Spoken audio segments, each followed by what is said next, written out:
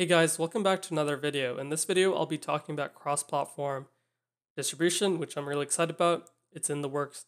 I've had this idea for 10 months now, so I'm kind of happy that I'm able to make this video. And the next thing I'm going to talk about is optimizations.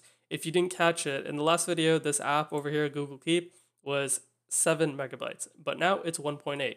So let me talk about the optimizations I made, and then we'll get to the automation of the distribution for Mac, Linux, and Windows.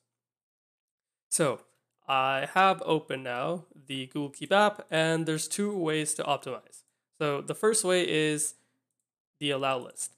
Now, since this is a website, you can set all to false, but I have all of these options here to just explain and go over it. To get all those options, you need the Tauri extension installed, and then you can just autocomplete and it'll enter all those options there. And what we thought before is that this is just for security purposes, but it goes beyond that. In the template I have open, I've added these optimizations in so that I can get the finest control over it. And you'll see that those APIs that I used, I have turned them on. And there's two things that are important, or a couple things that are important. So something like scope has to be a list of strings. So I've included app as well as download because we write a file to the downloads folder. And we need to get that downloads folder, so we need to have access to the path API. And what's really important is the shell API. The shell API for open, it's set to false, but if you set it to true, or it was set to false, but when you set it to true, it only accepts HTTP links. Now, what we need is that we need to accept a path or anything really that we want. So what we can do is we can use the regular expression period, which stands for any character, and then we can use star to match any amount of times, including 0. You could make it plus. It's really not that important right now because we just needed to get the path.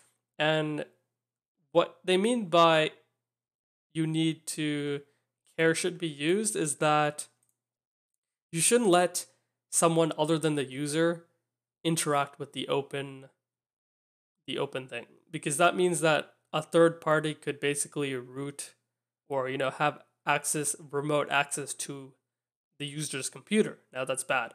So obviously that. And lastly, there is a set size that we use, so that's why it was set to true. It seems that the read stuff is okay. It's only the set stuff that you need to actually set to true. So let's get to the next set of optimizations, which is the Rust optimizations. So over here, I've added these 5 lines. This too is from the documentation. The first one just said allow list, so this one actually gave us some options from the docs. The docs gave us some options. What's important here is S, so op level. Op level can be from 1, 2, 3, S or Z. Tauri recommends S for the apps they made. If you have time, you can play around with it, especially for something like if you're actually coding more Rust functions, then you'd probably want to play around with this. There's also this thing called strip equals true. This was separate from these 4, but it was still in the documentation. I didn't notice any difference, and so you should include it because then it's unnecessary work that the compiler or your in the next step, what I'm going to talk about is the cross-platform development. So obviously I didn't want to do that, so that's a problem. So moving on to automated building for all platforms. Here, what you need to do is you need to open my template as well as your GitHub repository. I don't have the instructions or I don't want to spend my time creating a tool to automate it on anything because that would require you to use virtual machines, and I'm not going to do that, spend a lot of time on that. But if you're a enterprise, that's kind of something you'd be looking for if you don't want to use GitHub. So I can give you how to do it without GitHub, but I'm not going to do the work there for you. right? But if you're on GitHub, I've done the work for you because we're just like me. So what you need to do is you go to actions, and you can see that I have one running here because I created a tag. So that kind of is a hint. But the next thing you want to do is click new workflow, and then you want to copy and click setup workflow yourself. And then what you want to do is copy my workflow that I have available from either my template or my Google Keep app. Now, I recommend, since we're doing it generalized, we don't want to use the Google Keep app. So you go to my template, go to build.yaml, and you go to raw, copy this, come over here, rename it to whatever you want, rename this to whatever you want. And now I'll explain two things. I'll explain what I did differently from the Tauri documentation on how to build stuff. So if you go here and you go to guides and you go to building and you go to cross-platform compilation and you look at this, you may think, oh, I just copied it. And that's not exactly true, because I did a couple things differently, which will improve your user experience and will improve the future proofing of the app. If I had not done my work, things would not be going as smoothly or in the future for you. So let's talk about two things. We'll talk about what this does as well as what I changed. So over here, it just means that whenever a tag is pushed that starts with a version, you do want to do something. Now, you can actually change this to anything. It doesn't matter, because it's going to remain the same either way because of something I changed later on. It could be alpha, it could be star itself. It's really not that important. If you want to do other stuff other than version, then yeah. Okay, next we have strategy and runs on. Okay, so this is really hard to understand if you're starting from scratch, but since we're given it, we can kind of read it and infer what's going on. So matrix is basically an array, and it's this platform. So there's 3 platforms, runs on matrix.platform. So this just means that it runs on these 3 things. And these are actual things, like not strings, they're actual objects. So they would be GitHub's runners. Okay, that's what they call it. So here are some things I changed. It says checkout repository. What was being used before was version 2. I'm using version 3. And here, after that, I decided, okay, we want to build a changelog now. So there's 2 ways you can do it. If you're like me and you don't really organize your commits, you just do whatever. You don't really put those labels on the commits or anything like other people do, or emojis. Like some people take it way too far with the commits. Commit is just Git, right? It's version control. You don't have to like format it. You shouldn't be relying on it to format or do anything like that. So there's 2 things you can do. You can, if you are organized, you can use this changelog builder action to either use PRs or commits themselves, or you can just leave a a template there for you to do later. Next, we have Node.js setup. Now, Tauri was using version 1 of this, and I'm using version 3. So version 3 means you can do a bunch more stuff, like you can use the latest LTS, latest version of Node, you can do a bit more complicated things. And I was trying to debug that, why it wasn't working, and then I figured out it was because they had included version 1 when the features I wanted were in version 3. So there's 2 things here. There's a note here for people who want consistency or stability. So since I like to live on the edge of glory, like Lady Gaga said, or in this case, the bleeding edge of technology, I want to use the latest Node version. But for people who want to, have a fixed Node version, I have you covered as well. You can either, overwrite this with a version, or you can be a bit smarter about it and use an nvmrc file. Now, what is an nvmrc file? Well, I'm glad you might have asked, because I also figured that out yesterday. And it's basically a file that has the Node version you're using. And you may be wondering, okay, how do I get that and how do I automate that part as well? And I have you covered there. You just add a script called nvmrc, which runs node -v into .nvmrc. And in my opinion, you should run that every time you install something, as well as every time you are developing. This way, that file is always up to date and you won't run into it, and you won't have to update. You won't have to tell the DevOps guy to update anything, or you don't have to update anything yourself. The next thing I changed is how do you install Rust.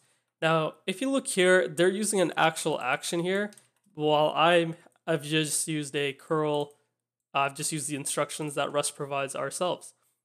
So since we're just using the stable version of Rust, we can just do this. And I don't know why you'd want to use the nightly version unless you're testing nightly version features. So stable is good. This is a non-interactive install. And what happened is that when I was using this over here, this hasn't been updated in 3 years and it still runs on node 12. The person has not updated to run on node 16. And in my opinion, the less dependencies you have to external people, the better. Rust up is made in Rust. This is a shell script of Rust up. And this is a Node.js wrapper for Rust up. Do you not see the problem there? I see the problem there. So that's why this worked. I tested this out and it worked for me. And if it works, then don't do needless steps. Next, this remains the same, and here's something a bit more important again. Install app dependencies and build web. So this is better if you call it build front end or web. I'm not entirely sure exactly what to do, but over here, you should build the front end. So for me, since I'm using React or anything, pretty sure all the front end, like JavaScript frameworks, can be built with yarn build as your script. So you want to run yarn to install the dependencies, and then you want to run yarn build to build the front end. You don't want to build the backend, okay? Don't do that part yourself, because Tauri provides their own action for that. And that also does a bit more stuff. So what was I going to say? Oh yeah, if you're like me and you built the Google Keep app, so that means converting a website into a app, then you can comment this part out over here. I've added a comment just for you guys. And lastly, we want to build the app. So this action is using the older version of the core, meaning that in some time in the near future, unless the bug is fixed, I've reported the bug, but it's possible that the workflow will break, and you just have to tell the guy to, like Fabian, the Tauri developer, you just have to tell him to basically prioritize the issue, because he said he'd do it when he has time, and instead of doing it at the moment because of some TypeScript issues. But anyways, that is my gripe with TypeScript. And lastly, 2 things you want to do. So I changed this part over here. Before it was __ version __, but I've made it tag name as the GitHub ref name, so that if you wanted to publish on any tag, then it would work seamlessly. But if you just stuck to this version, that means that if you publish a tag different from the version in your config file, that means the assets would get added to a different tag. So that's kind of not exactly what you're expecting. So I've updated that, but the title of the release is still the same. Okay. And the release body is basically the changelog plus see the asset to download. And I've decided to follow Tauri and say release draft is true, because you still need to add that changelog. After you've done this, you click start commit, and there are 2 ways to run the build. So as it says, you want to create the tag. So how do you create a tag? Now, actually, no, only one way to create a tag in GitHub, and in GitHub itself, not the other thing. And that is, you go to releases and you have to create a draft release over here. And then you have to click new tag. Like it says find or create a tag, right? So you have to do that. And then what happens is that this stuff does not get updated. So I recommend what you do is you go to I know it's in Bitbucket, but I don't know why it's not in GitHub, but in Bitbucket, you can do it in the UI, but over here, since we're on GitHub, we can do it on our local thing. So we click a commit like this, okay? And we click, okay, I'll go over here. We click add tag, okay? And then you do version 1.0.10 or something, you want to confirm with your config file, and then you click push to remote, and then you click add tag. I'm not going to do it because I've already done it. And what happens is that I'll show you exactly what happens. You go to actions over here. What happens is that, as you saw before, on this tag, this happened. So it started building. Don't, by the way, this is from Tauri's plugin, like I said before. So what happens is that this gets created afterwards, and now you have this. I'm not sure if notifications are enabled yet for successful builds, but as soon as that's done, so you just have to wait 5 minutes or so. You click edit, and you click add changelog. So let me just look at what we did. So we can just say add ROS optimizations, and we click preview, and then we should be good. Click enter again, and then we do publish release. Go to releases, and there we have it. We're done. In the next video, I want to talk about how to do auto updating. So that'll require access to a server, and I'm just going to use my website as a server. So you can just follow along whenever you want in the future when you have your own server and you want to do it professionally. But I already have a server to take care of the server auto update stuff. Anyways, I hope you guys found this video helpful, and let me know in the comments for anything you want, obviously like before, and I'll see you in the next one.